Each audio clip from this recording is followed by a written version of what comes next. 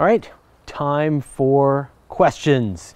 Your questions, my answers. As always, wherever you are on my channel, if an idea pops into your brain, just write it out. I'll gather them all up and I'll answer them here. All right, let's get started. Alpha 581. Hey Fraser, we know that the moon's gravity pulls on the Earth's oceans, which causes the tides, but my question is, does the moon also pull on Earth's atmosphere? Great question, and the answer is yes, it does. In fact, there's a thing called atmospheric tides, and so just like with the oceans, as the moon passes above the Earth, it's pulling on the atmosphere with its gravity and causing the atmosphere to bulge on one side and bulge on the opposite side, and gets redistributed on the sides of the planet. But the bigger impact comes from the sun, from the solar wind activity from the sun causes the Earth's atmosphere to puff out and sort of contract back in, and that's more than the impact that you get from the gravity coming from the moon. So yes, you do get gravitational atmospheric tides, but the sun has more impact on that. Christian McCracken. Is there a website which will tell me the best area near me for stargazing? The best place to go is called the Dark Sky Finder. And it's a website, it's a wonderful website. I use this all the time to help people find dark sky locations. So what it is it is a map of Google Earth, and then on top of that, it has a map of light pollution. So you can sort of see, and you can explore around on the map, you can see where you live and see what amounts of light pollution there is, and then places where the light pollution isn't that bad. And so one of the things that I really recommend that people do is, if you've never seen the Milky Way, or you've never really seen what it's like to be in a true dark sky environment, make a road trip of it. You should be able, even if you live on the East Coast, if you live in New York City, there is reasonably dark skies within about 2 to 3 hour drive from where you live. And so I recommend go to the Dark Sky Finder, find these locations. They're going to be parks that are relatively nearby you. Gather together up a bunch of friends and go on a road trip and see the Milky Way and see the night sky. If you want to sort of double down, go when there's like some kind of meteor shower. Like in the summertime, the Perseid meteor shower, it's in August, it's warm in the northern hemisphere. Go to one of these dark sky sites, see the Perseids, see the Milky Way, appreciate the night sky for what we grew up with. We evolved to have this dark sky with the Milky Way and the stars every night. And if you've never seen it, it's something that you should knock off your bucket list. So Dark Sky Finder, find some dark skies, plan an event, take a bunch of friends, take some hot chocolate, and see the Milky Way with your own eyes. Yakov, Bargal Analytical Instruments. Hey Fraser, do you think that if one country, let's say China, decides to put a huge satellite with a laser to clear low Earth orbit from debris, will other countries allow it? It is a game-changing weapon after all. You're exactly right. I mentioned in the last episode that one of the best ideas that's been proposed is a space-based laser that would help deorbit orbital debris. But what's the difference between a chunk of orbital debris and an enemy satellite? So one of these space-based laser systems could absolutely blind, destroy, damage, and deorbit satellites from other nations. And so if China or anyone decides to do this for cleaning up space junk, you're going to expect that everybody else who has satellites is going to be very concerned about whether or not the satellite gets used for peace or could potentially be used as a weapon. Like so many things, right? They can be used for peaceful purposes, and they can be used as weapons. So that's just the reality of all of this modern technology. Dani Filth. Hey Fraser, if Hawking could have lived a couple of months again, he would have seen what he spent most of his life studying, an actual photograph of a black hole. I didn't mention this in the QA, and I was going to mention it, but then I kind of forgot, but Stephen Hawking died, and that's super sad. I mean, he lived an amazing and long life considering the horrible ALS disease that he had, but he gave so much in terms of science communication. I read some of his books, or tried to read them. It was an amazing impact on so many people. So what a treasure to have as a science communicator, as a physicist, and his passing is a real loss to all of us. And you're exactly right. The Event Horizon Telescope has taken its picture. The scientists are collating the data, and within the next couple of months, we're gonna see the first ever pictures of the center, the black hole at the center of the Milky Way. Now it's gonna be like a blob, right? Prepare yourselves, it's not gonna look like anything like Interstellar, but it's still the fact that we're gonna get those first images, something that he spent a good chunk of his life trying to understand, feels kind of bittersweet that he won't have been able to have seen it. So farewell, Stephen Hawking. Thank you for everything. Matej Matolsky. Hey Fraser, great show. I have a question. What are the most expensive but technically still realistic space missions that have been proposed so far? What could we achieve with today's economy and technology if we fell into an Apollo mindset again? Man, I don't even want to think about it because I'll just get sad. Back in the Apollo era, the US spent about 5% of its economy, of its government funding, on space exploration and NASA during the moon race. Now it's 1/10 that. So the amount of spending has gone down significantly. Of course, we're seeing other things like SpaceX and so on rising. And the reality is like right now, there are so many interesting opportunities. When the SpaceX BFR finally does launch and they get their costs down as much as they think it's going to be about $7 million per launch, which is 1/100th the price of traditional, say, launches on an Atlas. And it'll be hundreds of tons to orbit compared to dozens of tons to orbit. So we are entering this realm, theoretically, where our access to space is at a scale that we've just never imagined. And what could we do with that?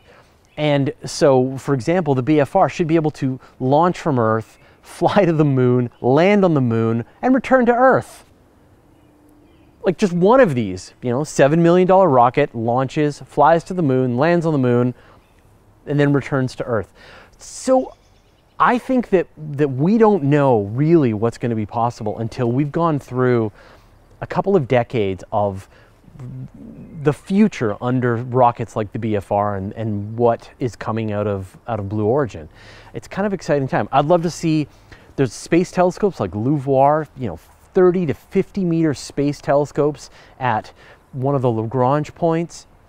I'd like to see bases on the moon. I'd like to see some kind of larger rotating space station tested out, start constructed. There's just a lot of stuff. It's all possible. It's just about setting the funding and having the will. Once we get things like mining on the moon, you know, resources in space are starting to pay for itself, then we'll truly be off, and who knows what we'll be able to accomplish. So we're at a funny time to try and make these kinds of predictions.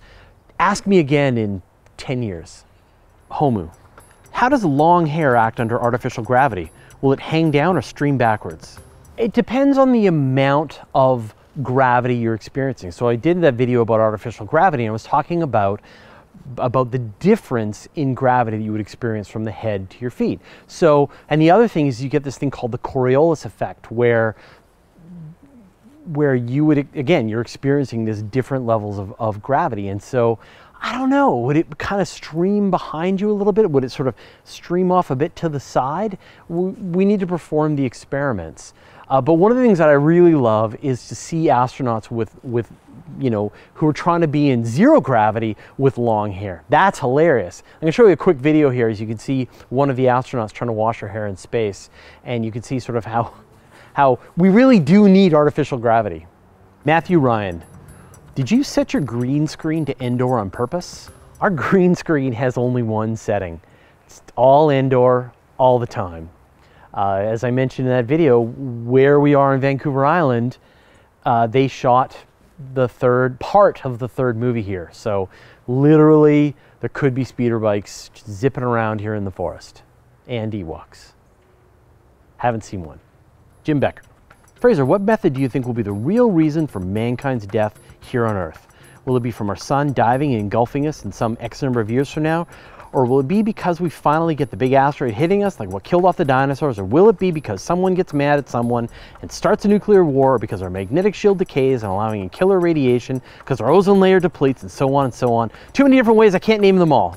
Let's start with the sun, right? The sun is slowly heating up, and it's probably going to kill all life on Earth in about 1 billion years. But that's a long time. Like, the chances that we're going to last 1 billion years seems pretty remote to me. So I think what's going to wipe out humanity is probably going to be humanity. We're going to come up with some kind of technology that is going to do us all in. And the two ones that I think are the most likely are artificial intelligence and some kind of bioengineering. Artificial intelligence, because computers are getting stronger and more powerful, and people, you know, an individual or a small lab or a research institution or some government agency could potentially come up with an AI that can cause mayhem. The other idea is some kind of bioengineering that, once again, the tools to be able to hack the genetic code, to be able to create life forms, viruses, bacteria, that kind of thing, is getting into the hands of individuals. And so when we see individuals like shoot up schools or individuals set off bombs, we can imagine an individual releasing a nasty AI, or we can see an individual releasing some kind of bacterial agent. So that's what I think is going to be the thing that we should be most concerned about and should be trying to come up with defenses now before we run into some kind of risk. So those are how I think it will happen realistically. Frame drop films.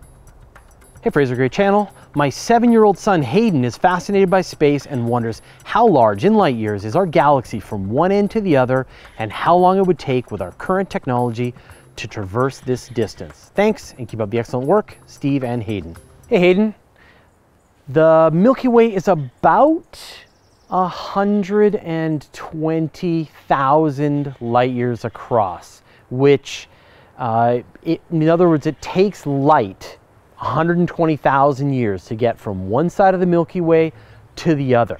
And where we are, we're about, say, 25 to 28, 26,000 light years away from the center of the Milky Way, and then about another 35,000 light years away from the edge of the Milky Way.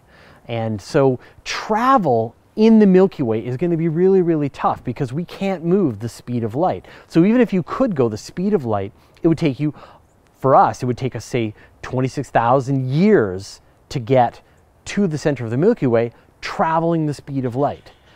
So for the next few hundred years anyway, we're probably not going to go anywhere beyond this solar system, and we're going to fully explore. But then the kind of amazing thing is that if you can build robots that can make more copies of robots, not even traveling the speed of light, you can explore and colonize the entire Milky Way in about 1 to 10 million years if you're just moving 10% the speed of light. So Milky Way is a big, big place. There's 200 to 400 billion stars here for us to eventually explore. So we got our work cut out for us. Thanks for the question. All right, that's it. Another week, another question show. It's very cold. I was thinking that spring would arrive, but clearly it is not. I underlayered. Glad I have my gloves with me. Anyway, wherever you are on the channel, if a question pops into your brain, write it down on any video. I will gather a bunch of them up and I'll answer them here. I'll see you next week.